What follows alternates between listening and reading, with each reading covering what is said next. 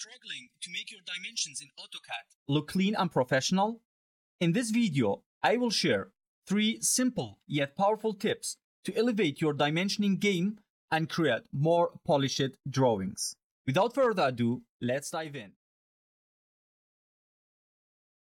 To take dimensions, what we usually do, we activate our dimension, we choose our first, then the second point, and then we decide the extension line's distance.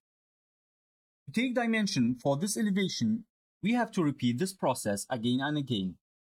Instead of that, we can simply type DCO for Dim Continue. Hit enter, and now I only have to choose the points I want to take my dimensions from. And as you see, I can continuously choose the distance of my dimensions without any interruption much faster. Now, as you see, I have one extension line, one dimension line, all of them aligned with one simple command. The thing here I don't like, my extension lines have different lengths. This one, here I have a short extension line, and here I have a very long extension line for my dimension, from the point I choose to take dimension till my dimension line. To solve this issue, we get to tip number 2. To align our extension lines length and make them equal, we have to type on our keyboard Dim Style. And it opens the Dimension Style Manager. Hit Modify, go to Lines, and find in the right bottom corner Fixed Length Extension Lines. Activate it and type how long you want your extension lines to be. For my project, for this one, I choose 100 units. Hit OK, set current, and close.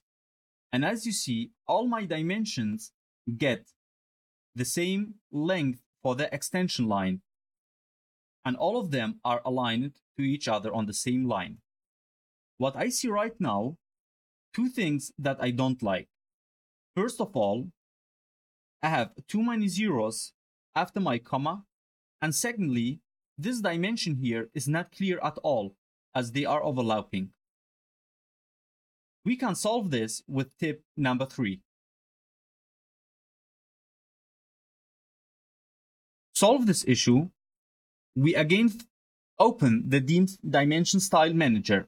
So, Dim Style, enter, then again modify, and the first thing we go to Fit.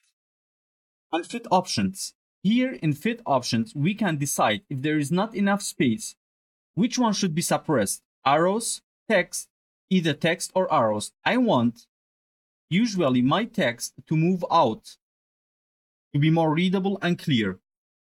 And our second issue, we had too many zeros after too many units after our comma.